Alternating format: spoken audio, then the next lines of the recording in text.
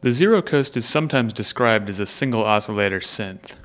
Here are some of its potential audio outputs: the triangle,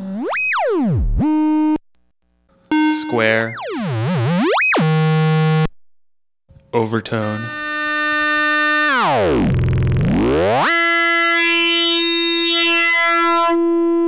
digital square,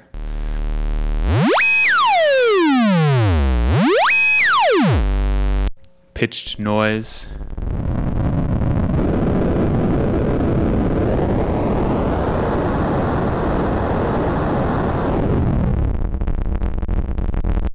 variable slope,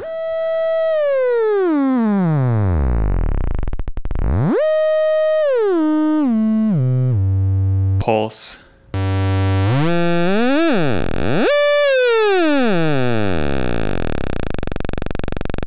contour,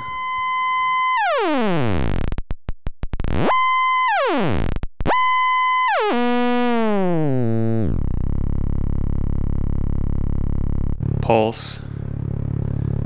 Only one of the circuits is called oscillator by name, but the zero coast layout opens up the possibility of breaking down the identities of the individual circuits, and more specifically, eliminating the distinction between audio and control.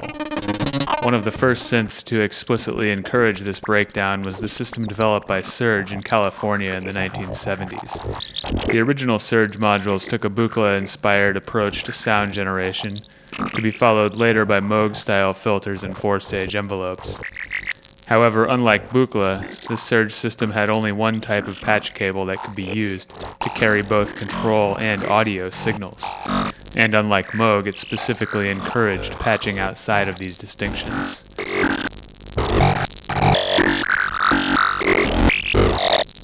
The no-coast strives to continue the legacy of all three of these pioneers.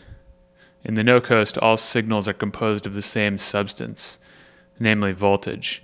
For example, the only difference between an LFO and a VCO is the frequency. A CV input will respond to any change in voltage regardless of the type of circuit it comes from.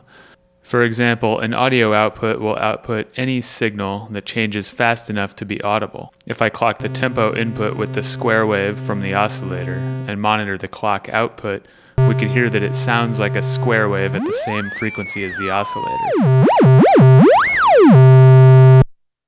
We could also hear the random output as noise.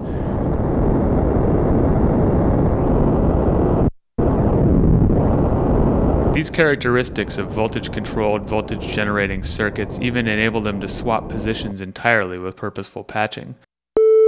For example, let's monitor the slope output while it cycles.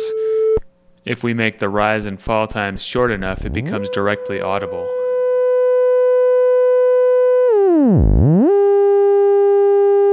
Let's modulate its time with the oscillator.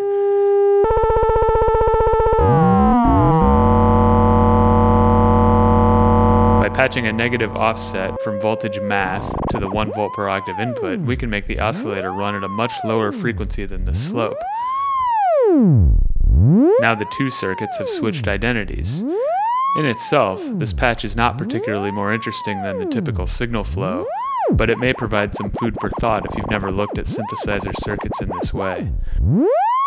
Even the contour circuit can be an oscillator. Patch a negative offset to the gate input, and then patch the end of onset gate into the voltage math. Once the gate goes high, a single time, the contour will retrigger itself, aka self-cycle, aka oscillate. Patching these various oscillating circuits to control each other expands the sonic palette of the no-coast.